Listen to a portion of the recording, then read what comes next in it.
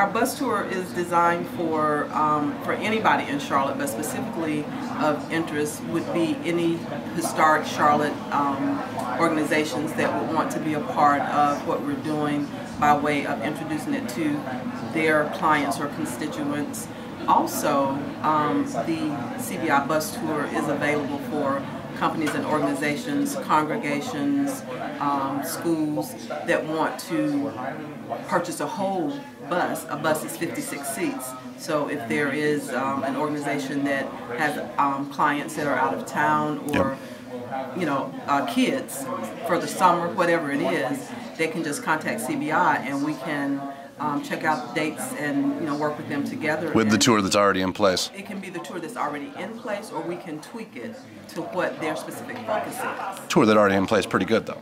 Yeah, tour that's everybody looked pretty happy. Yeah, the tour that's already in place is awesome, and we found that if we stick to it, it works, and it has, because each time we get on the tour, somebody realizes something that they didn't hear before, and then the tour guides are, things are happening as things are being renovated and built further along in the city, they can add that. What makes them the tour guides? What's their experience or their affiliation?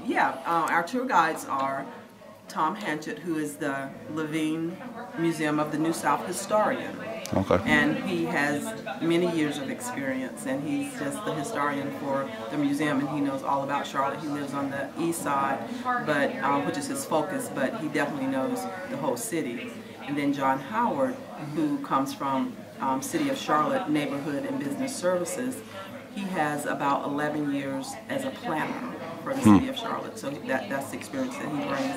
Plus, it's just a passion of his to work with the neighborhoods. He does lots of work with the neighborhoods. Probably his appreciation for the historic sites. Appreciation, and separately we found that they are great, but together they're unstoppable. And we have them.